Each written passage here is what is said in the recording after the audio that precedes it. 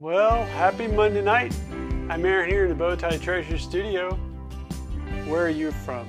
Let us know in the comments as you pop in. I'm here in Pensacola, Florida. I'm a Dixie Belle content creator. And I want to talk to you a little bit about the project I have going on. And tonight we're going to be showcasing two products that I posted in the description. Dixie Belle Glaze, which is basically the glaze I'm going to be working with is the Grunge Glaze. The Grunge Glaze has a little bit of a grayish tone. I could have gone with black, but I'm going to go with the Grunge just because it's a little lighter. And don't always judge the container of glaze by the bottom or by the color here. Because, for example, if you look at black, it almost looks blue, but it definitely dries more in the blacks. And then I also want to feature Dixie Dirt. And I've got three. Let me just show you Dixie Belle's. They've got ash, charcoal, and earth. This one you can kind of tell a little bit better by the color I'm going to show you here on my screen. One's a little grayer, one's a little browner. That kind of helps you tell. And I think what I'm going to do, looking at the bottom of them, you just kind of need to determine how dark do you want to go. And my product, there you go. That probably is a good view right there. One's a little lighter, darker, medium, and you just have to determine that. Let's go with the ash. I think that's going to be a good combination. I don't want to get too dark and I don't want to get too brown. So if you haven't tried this, it would be great for you to explore. And I put in the description that we were going to be doing glaze, dirt, and old. My goal on this table behind me is I want to, I got this table kind of like an estate sale, and it's old. And I say old because it was handmade. There's a lot of evidence of that. I don't know how old. In fact, I'm going to try and point to it. Right there is the top. Let me show you a picture. How about that? There we go. Oh, so that's me after I boss it. I should be able to click on this one more time. And that's the table before I took the top off. And you can see it's got a lot of stains. It's obviously been used quite a bit. And so I'm going to resand that, not on this live tonight. And I'm going to restain that. So I'm just freshening it up, but I don't want it to look brand new. The top's going to look freshly stained, but it just is going to be a really lovely piece when I'm done. Just to give you some heads up on where we are on this project, I did give it a good white lightning clean, and then I gave it gray boss coat. I love gray boss, it's my favorite just because it just kind of gives me closer to a color not white. And so it's one of my favorite products that I use on about every project is Dixie Belle Boss, so make sure you have some of that. Yeah, crazy brush show. Thanks, Teresa Lee. I look forward to our live. And then I used Manatee Gray in my house since I've been here a couple years. I think pretty much all my cabinets, except all my bathroom cabinets, I use Manatee Gray. I really like it. One of the advantages of Manatee Gray is that it's probably the most neutral gray they have. In other words, all the other grays have a little either lean to a red tone, a warm tone, a cool tone.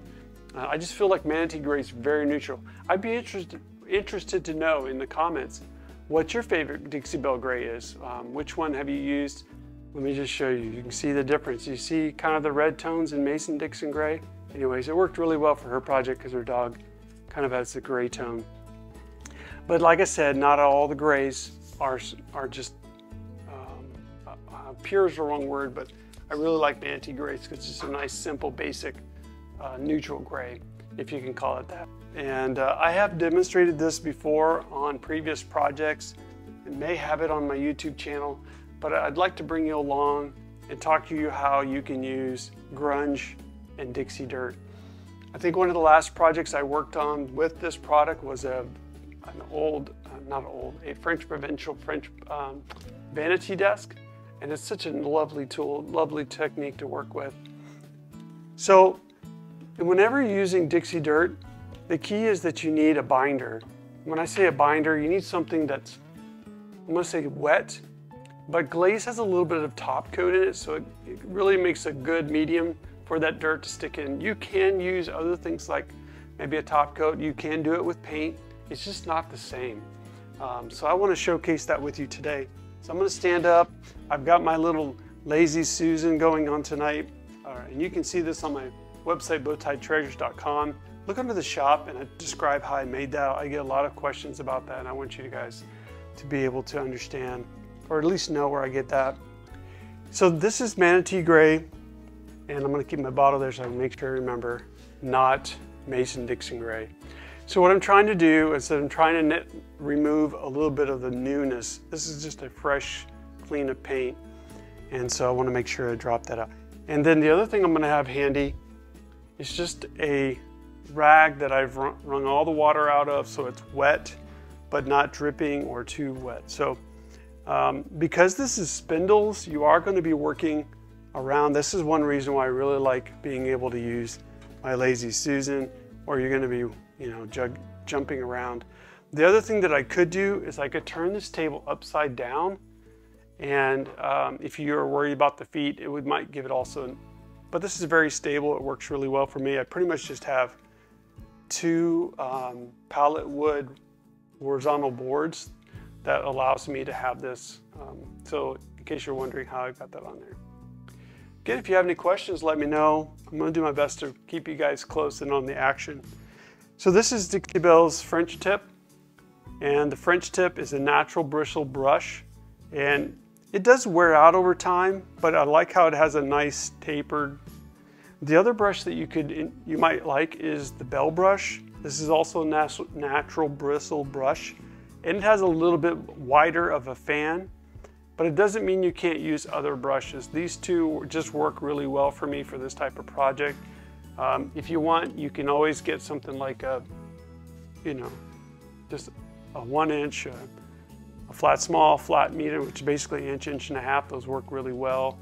I always like to sometimes pull out this is one of my oldest brushes, but you can see it's almost like a larger version of the natural. So just something that gives you a nice feather feel. We'll try the French tip for now.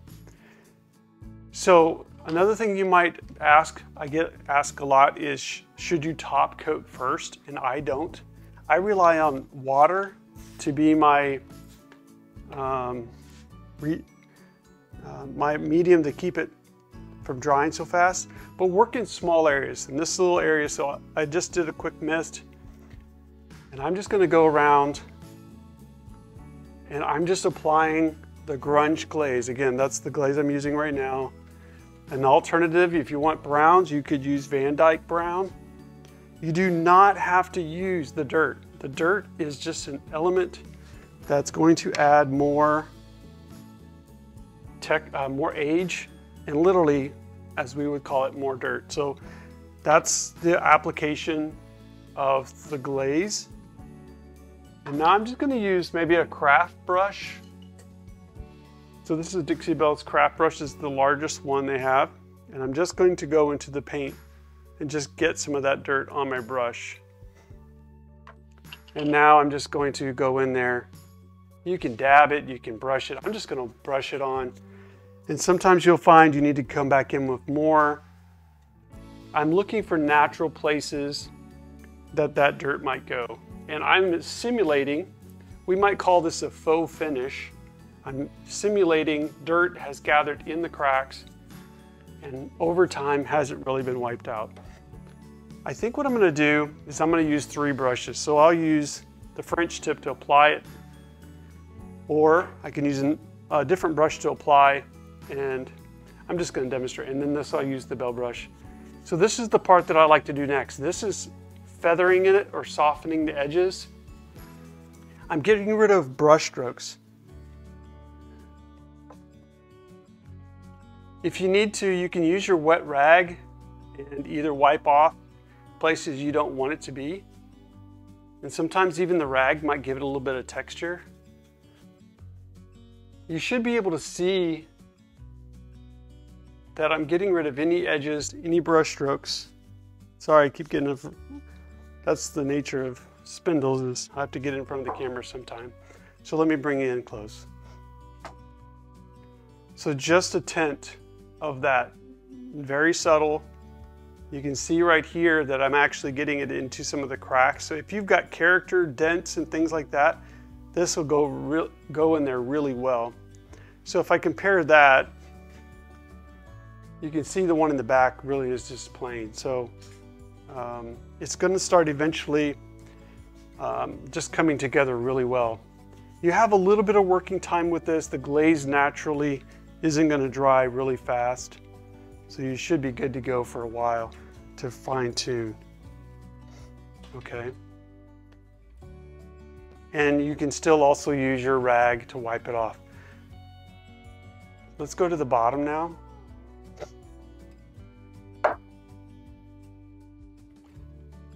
I'm only using this brush, one, because it has a nice firm pressure, and I can get it into those cracks and crevices of the piece. I really don't want it so much on the high points. I want it in the recessed low areas.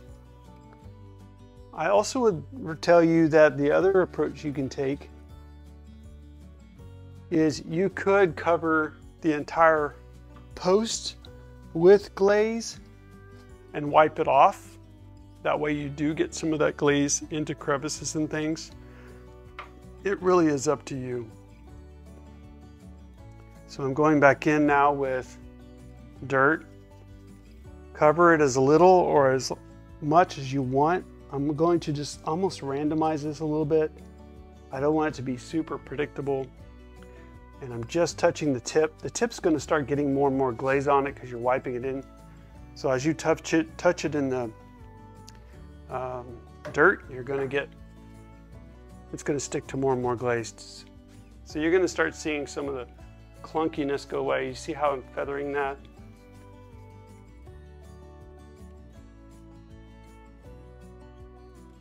You can cover an entire piece with this, maybe just some corners with it. And you see how I'm going up and down the post a little bit? I want to fade that out. Adjust my lights. Tell you, that's the fun part about this project. All right, I'm looking to make sure you guys are still there. So if you have questions, please put those in there. So you can see about right here, the glaze stops.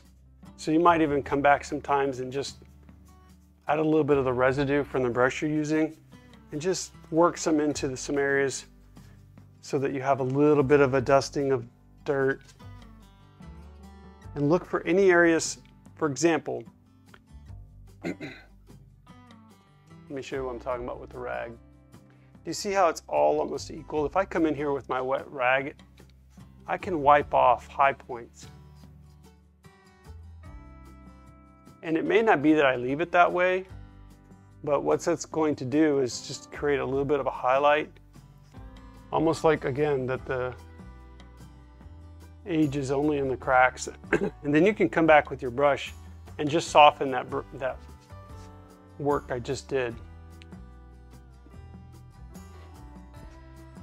There's a good chance that I may even come back and do some light distressing just to simulate again the age. So from a distance you might see that I highlighted and removed some of it on those parts. But if you really like the idea of just the legs being darker than the top, then only do the glaze and the dirt down below and only do the glaze at the top. So you can be specific, or you can choose where you put your glaze and or the dirt. So you can make it dirtier at the bottom and not so dirty at the top. But and if you come back later on and need to add more, just let that dry and set. It has a little bit of top coat in it, so you let that settle down. Let's work a little bit on the side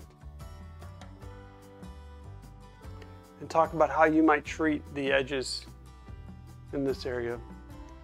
It's a common place I often work. So I may not always remember, but the misting does allow for the glaze to stay active a little longer and slide around. So let me just show you, for example, do you see how I just put some, turn my light. There you go. Do you see how I put it right here? It's already looking aged. You do not have to use the dirt. I'm just using the dirt to go a little bit further than just basic glaze. I have found typically that glaze dries darker.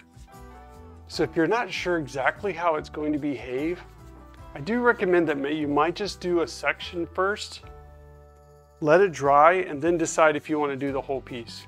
If you just don't have if you haven't had experience with glaze before. So that's right there is just glaze. So now I'm going to come back in with some dirt. I'm going to go a little bit further. Do you see how much more intense that got than the right side? There's so many options to go with. This just gives it a little bit more of authenticity, if you will. Now I'm going to come back with my Belle brush and feather that out a little bit. You don't have to do this, but I have, excuse me, I'm getting a drink here. But I have found if I don't do this, it's a little bit more of an abrupt edge, because when that glaze dries, it does show an edge a little bit more.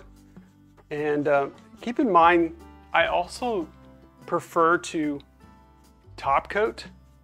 And since glaze has top coat in it, sometimes you just need to trust the finish. And when I top coat it, it all levels out. Like if it seems shiny, I don't worry about that because the top coat's going to neutralize that. So just look for anything else, like after I just blended it, I think I'm still going to come back in with a little bit more dirt. It's still tacky. And just, you can dab it in if you want, totally fine. I like more of that soft vignette feel than more of a dab, but it just depends on the project.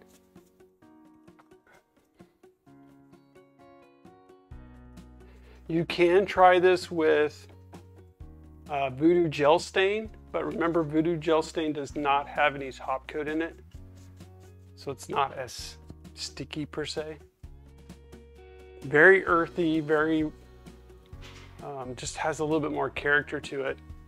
And I don't know if you could tell, but the left post is done and this one is not. Now right here there's a dent and it looks like it's been hit a few times, so let's accentuate that. I'm gonna put so I'm coming back with the glaze a little bit and some dirt, because I really want to highlight that damage because that's the character of the piece. And I'll also feather that out a little bit. Now I'm going to use my rag to remove some of this. So I'm actually just almost like dabbing and wiping. I'm trying to get rid of the edge, but I don't want to lose all of that. So basically I'm just putting more darkness in there. Still could use a little bit more in that spot. All right, but because of the way I'm putting it on there, I'm wiping off the early work I did. So sometimes you just may want to attack an area and let it stand out. This is where I was saying you could glaze the whole piece and then only add dirt in the crevices. So you have a lot of options. Let's continue on this this far post.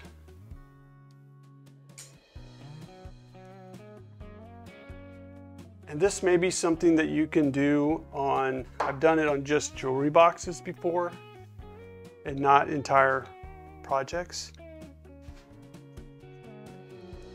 But you want a piece to look a little bit more authentic, aged. This is a subtle way of doing it.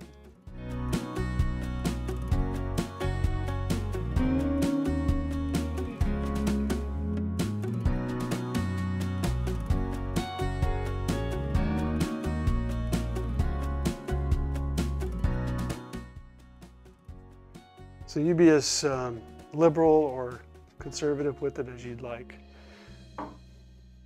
Let's put some up at the top. So on the top right, I'm about to show you, we already have some right here, a little bit over there, but nothing here. So we're gonna kind of bring all this together.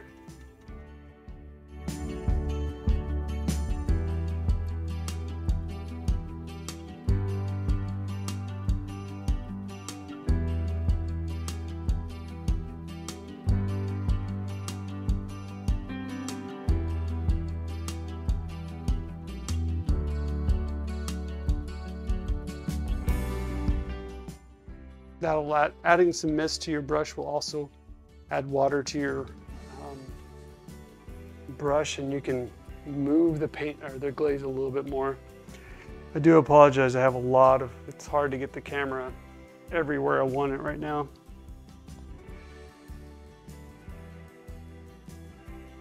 So trust me that So I'm gonna do that, what I just described. I'm gonna mist the top of my brush because I've got an area back here that could use a little bit of starting to set on me and dry, and I want to loosen that up a little bit, and that's much better.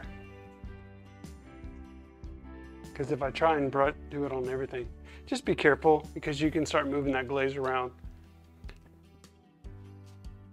For comparison, so you can see here how the dirt's really pushing that aged look. This side doesn't have as much, so you can get really aggressive with it. And I like that they're not the same because you don't want it to be perfect. But if I can make this, if I can spin this around, I should be able to compare it to a side that has nothing. It just lacks that character, so there's quite a bit of difference. Worst case scenario, if you ever get to the point where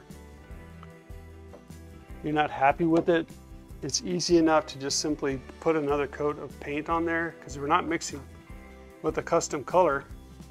Just start that post over and give it another try, right? And let's work down this whole side. I think that'd be a good test for us.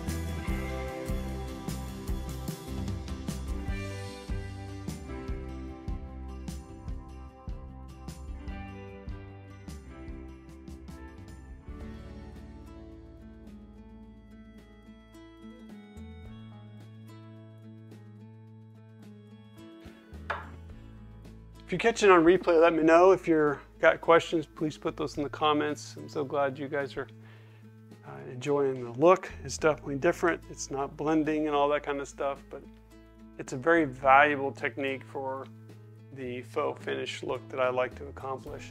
And it's nice, I can also look over on the back side over here. I'm not sure I can still work on it, but there's a hard line I'd like to soften. I misted my brush, that's doing pretty good.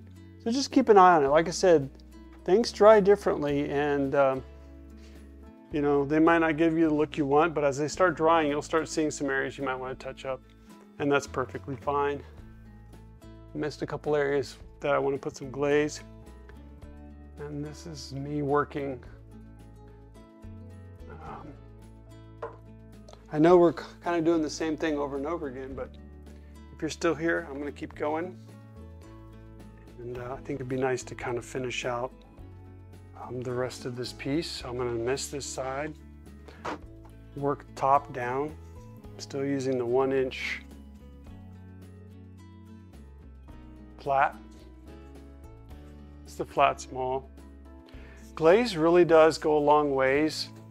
I've had this Grunge Glaze for quite a while because I don't use it so often, but a container should last you a while, unless you just go crazy and just love the stuff. I forget about the bottom.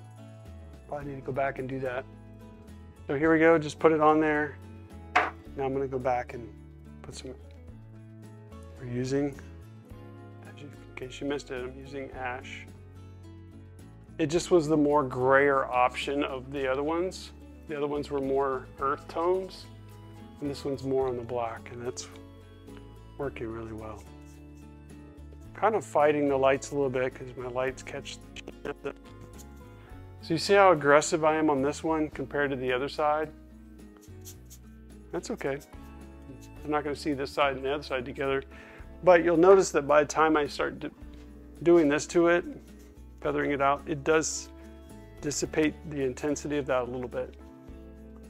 And that's why sometimes I do like to go back and add a little bit more, because this kind of takes a little bit of that grungy dirt feel out and makes it a little bit more vignetted. But if you like that edgy grunge or earth feel to it, then you can always come back like right now and go ahead and add, maybe stipple it in and just leave that like it is. You can even use this brush, and that really does give it a bit of an authentic, not get too crazy with it, but, and you can still feather that out. I will tell you that if you're trying to be a very, you want a lot of people to like it, not everybody likes dirty pieces, right? So yeah, you do as little or as much. If you want to tone it down, your brush can do that. Just give it a, while it's still movable, give it a soften it. Just up to you. Let me show you real up close. Really exciting look. So this is, you can see here some of the spots from me spraying the other side, but just look how it all just come together with the spray, and I just love the tones of that. So coming together really well. So I hope that was very helpful to you in the overall aesthetic. After that, I felt like it needed a little bit of distressing, so I used an 80 grit sandpaper and I just scuffed up areas, and you can actually see some of the scraping there. But once I finished that up, I just wiped it all down and top coated it with a nice satin clear coat. And I think it just gave it a nice extra level of age. So the gray worked out really well, I believe. You can see on the sides, I distressed that as well. But that American Honey No Pain Gel Stain top, along with the gray chalk paint, just there's a cool before and after of the top. I really like how that looked.